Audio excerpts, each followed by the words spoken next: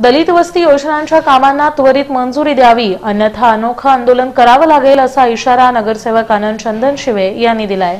या संदर्भात नगरसेवक आनंद चंदनशिवे यांनी जिल्हा प्रशासनाकडे मागण्यांचं निवेदन दिलं। दलित वस्ती योजनेच्या कामांना निधी देण्याची मागणी बसपाकडून करण्यात आली होती, मात्र पालकमंत्री विजयकुमार देशमुख यांनी अर्धवट प्रस्तावांना मंजुरी देऊन आम्ही सुचवलेली कामं जाणून बुजून प्रलंबित ठेवली आहेत। दलित वस्तीच्या प्रस्तावित कामांना त्वरित निधी उपलब्ध करून द्यावा, अन्यथा तीव्र आंदोलन करण्याचा इशारा नगरसेवक आनंद चंदनशिवे यांनी दिला। सोलापूर महानगरपालिकेच्या हद्दीमधील जे हद्दवाढ भागासह जे सोलापूर शहरातल्या दलित वस्त्या आहेत, त्या शासनाने लोकशाहीर अण्णाभाऊ साठे नागरी वस्ती सुधारणा योजनेची बैठक गेल्या 1 वर्षापासून घेत नसल्याची तक्रार गेल्या 10-12 दिवसापासून आम्ही माननीय जिल्हाधिकारी यांच्या कार्यालयामध्ये येऊन आम्ही तिसरी वेळा ही द्यायची।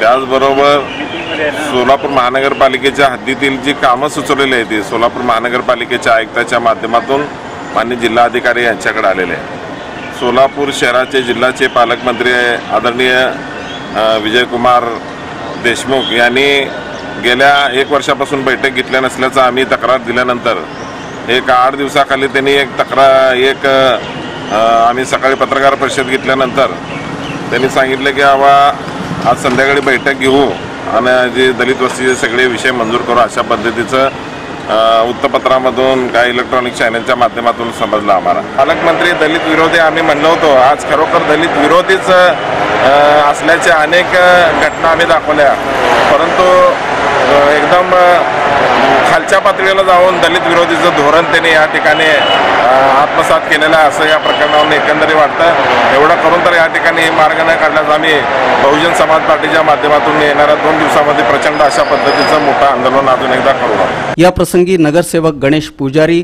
भीमा इंगळे यांची उपस्थिती होती।